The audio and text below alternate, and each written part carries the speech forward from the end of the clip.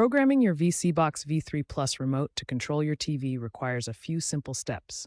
First, ensure your VSeeBox is properly connected to your TV via HDMI cable and powered on. The V3 Plus remote uses Bluetooth connectivity. To pair the remote, press and hold both the OK button and volume down button simultaneously until the remote connects.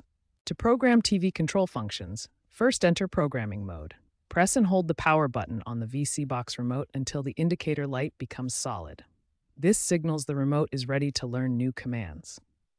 Now select which button you want to program. Press the desired button on your VSeeBox remote, such as power, volume up, volume down, or input, and hold it until it starts blinking. Point your TV remote at the VSeeBox remote from a short distance. Press the corresponding button on your TV remote that matches the function you're programming. The indicator light will flash to confirm successful learning.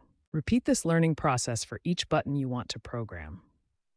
Once you've programmed all desired functions, press any button on the VSeeBox remote to exit programming mode.